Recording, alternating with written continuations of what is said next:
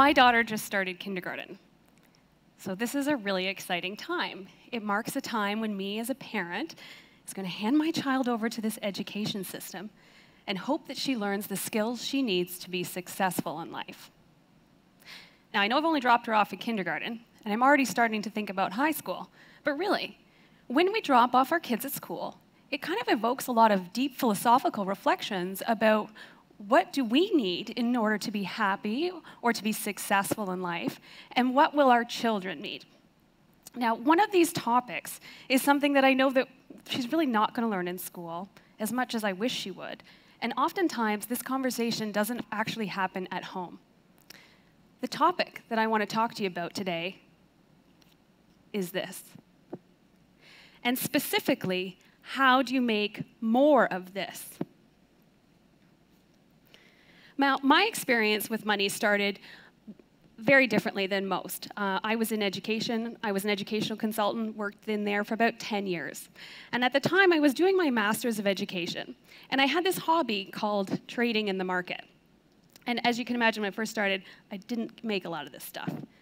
And what I decided to do when I did my Master's of Ed was apply the things I was learning about how we learn best with the skills of making money. Now, it ended up working out really well. I left that full-time job, and now I do this for a living, and it's pretty fantastic. But it's with this perspective of both education and investing that I want to talk to you about today. When we think about money, many of us are very familiar with the skills save more, spend less, budget. Those are terms we use all of the time. We throw them around. We know they're things that we should do, and they're really focused on preserving what we have.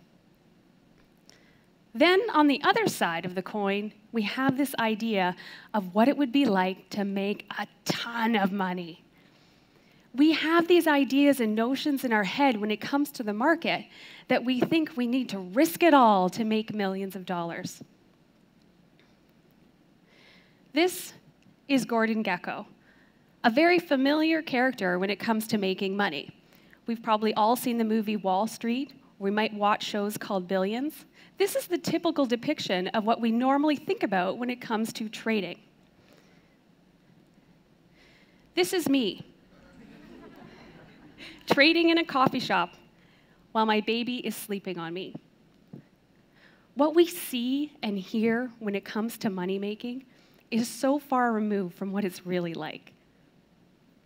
So if you have a bit of money saved, and we've done what we're supposed to do, and we want to actually grow some wealth, many of us are trying to hit that other very traditional notion of what it's like to be in the market. The notion that's actually more appropriate for institutional investing or people who already have millions of dollars trying to make more. Depictions of average people are few and far between. If we actually want to do something with our money, we kind of are somewhere here in the middle, and there's a big knowledge gap. And so no wonder it's pretty confusing for all of us. I mean, 76% of millennial women find investing confusing. 71% of Americans find talking to their financial planner scary. And get this, 44% of Americans find the most challenging conversation you can have is about money. Even the topic of death comes in second at 38%. So this is a real problem. We all work really hard for our money. We are all told to save our money. But what do we do if we want to make a little bit more? What do we do if we're somewhere here in the middle? Most of us are probably handing our money over to financial institutions because this is often what we're told to do. And when we do that, that's fine for some, but unfortunately, we don't really get to see what they do. We definitely don't get to learn how to do it. And many of us don't even know the questions we should be asking about why are they making the decisions that they are. And I don't think that this is really right. Many of us don't even realize that we actually have the technology to be able to log into your cell phone or your laptop and to be able to trade at any point in time during the day. Unfortunately, though, the skill set that's gone along with this hasn't really kept up, so many of us don't really know. So what if we turned then to the formal education system? This is where we would think about we need to learn to make money. So the latest term that we have here is called financial literacy. Now, this is supposed to help all of our money woes. But if you look at the narrative about what is still being discussed when it comes to financial literacy, we still are talking about the same old, save more, spend less, budget your money. And I want you to think about it for a second. If we actually took this idea and started helping people to know how to make money, and then they started spending money based on the profits that they actually made from money they earned, how would that change the conversation about money? We need to help our students realize that when it comes to the markets or the ability to make more money, this can be actually very achievable for most of us. But we need to stop trying to make the millions of dollars and risk it all and start realizing that this is a skill that any of us can do at any point in time. We need to take some of the skill sets that kids already learn. So think about something like compare and contrast, or sorting for that matter. Kindergarten, they're starting to learn how to sort things and build patterns. Those are skills that actually I use in the market every single day. And in fact, when I learned how to trade, and I trade for a living, a lot of the skills that I use aren't actually financial skills. They're skills that I actually learned in other areas. So we need to help students bridge the gap between information they're already learning and tying that to conversations about money. The other piece that I want to talk to you about is realistic expectations. And again, this is something that can be very appropriate for students when we talk about this with them. When it comes to the market, it's not all or nothing. So just for example here, about a week ago, I got an email from someone, and he had $5,000, and he wanted to know how long he thought it would take to go from $5,000 to $10,000. And that's the problem. $5,000 to $10,000, that's 100% return. That is doubling your money. Gosh, if everybody could do that, wouldn't we all? It's all about our expectations. It would be far more realistic for him to take his $5,000, trade with it, enjoy that, and take his family out for dinner once a month, as opposed to trying to double his money. There is nothing wrong with taking a small amount of money that you have and only just focusing on making some profits, and then spending those profits on all the fun things that you love, rather than trying to double your money. It doesn't have to be all or nothing. And let me tell you, I am not an ex-institutional trader. And by the way, just because you are an ex-institutional trader doesn't mean that you actually know how to make money or that it's appropriate for us as average people. I also want you to know that I am not a certified financial planner. I do not have an MBA, nor do I have a business degree. I am an average person. And when it comes to making money, I am no more capable at this than you are.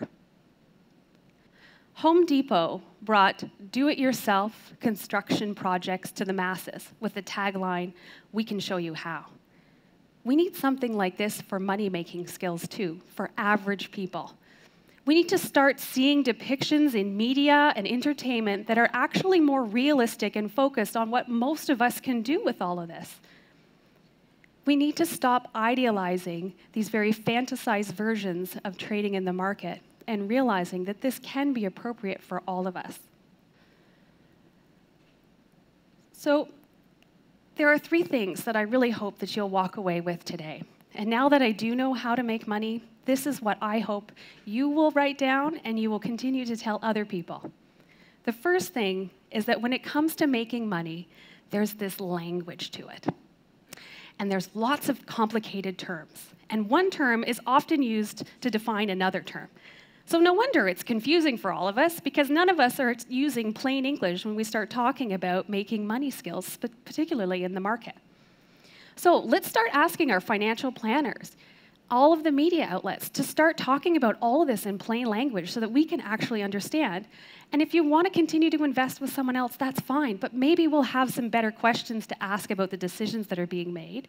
And if you want to do that yourself, it's even better. I also want you to know that the language shouldn't be the barrier for you to do this. You don't need to know all of the words to know how to make money. And vice versa, you can make money without knowing all of the words in this industry. The second piece is that when it comes to investing or trading or making money, it doesn't have to be a full-time job. Now, I love this, and I have to say I've done this part-time, full-time, and I started trading 4 days after my second baby was born. you can do this as a hobby too. The best part about trading and making money that's more realistic is when you go to Starbucks and you order a latte and it's free. And do you know why it's free? Because I'm spending the profits that I made on a trade in Starbucks, the stock, about a week earlier. That feeling is something everybody can feel. If you have a little bit of money saved and you focus on spending it on your indulgences, how does that change your perception about money? The third thing that I want you to know when it comes to making money is that it's a skill. Unfortunately, there are a lot of people that come to the market and think that they're Olympic mountain bikers before they're really ready to take the training wheels off. So I want you to remember that when you first started to learn to ride a bike, you probably started with training wheels. And you may have even fallen a couple times when you first took those off. But you got up, and now some of you might be Olympic mountain bikers, but others might just enjoy a Sunday afternoon ride.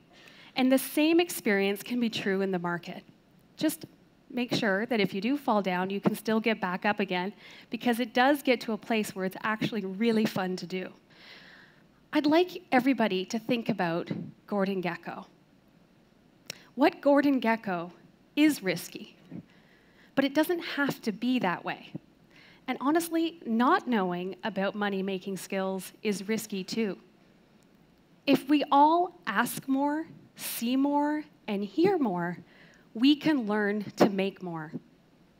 And so this brings me back to the beginning of our conversation. When I dropped my child off at school this morning, as many of you have as well, are they really learning the skills they need to be successful in life? And have the skills that you learned about money helped you to get you where you want to go? Thank you.